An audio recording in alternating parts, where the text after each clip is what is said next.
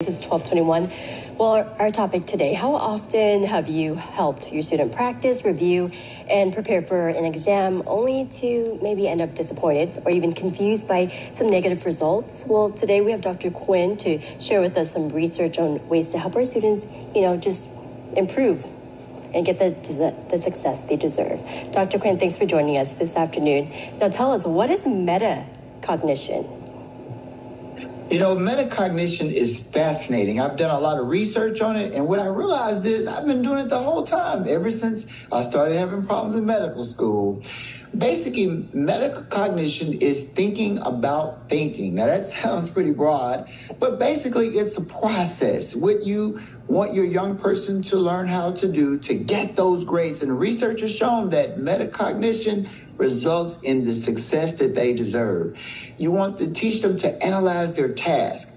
A lot of times they'll have homework assignments and they'll just read through the stuff very passively, but when they finish, they don't know or remember anything they read. But with metacognition, even before you start reading, you analyze, okay, what is it that I want to learn and how can I best do it? You come up with a strategy, you set up goals. Like, for instance, I just took my board and passed for weight loss medicine. I had goals. I had to do these certain modules, these questions, these exams. And with that, you can analyze what you're doing. You can basically reflect on your progression, and you can see how well you're doing. And then at the end, now this is the best part, you want to reflect on everything you've done and look at ways that you can better do it so you can learn even better.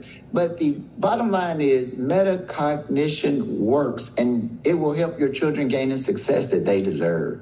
So, Dr. Quinn, what are some simple ways that students can apply metacognition to improve their learning? Well, there are a lot of ways. We talked about having that strategy, but ways that, are very helpful is for the parents to get involved too. And what we advise our parents to do is, number one, get involved. Sit with your children every day for 30 minutes to an hour, or even an hour and a half, and do their homework with them. Ask them questions, keep engaged. Also, you want to get reinforcement if you need to. Like, at one point, I had to hire a tutor to help with my daughter because I couldn't understand that math, that high school math, because even though I'm a doctor, I'm not a math doctor. But also just reward efforts as far as, they're working hard, not so much the results, but praise the effort, but also make friends with the teacher, because the teacher can be a really big ally as far as helping your kid get the grades that they deserve. And also have your kids in extracurricular activities is possibly what you're going to bring up too, Dr. Quinn. Thank you so much for your time. Find this interview online. We're so sorry we just ran out of time, Dr. Quinn, but thank you for joining us. Hey, thank you for having me. If you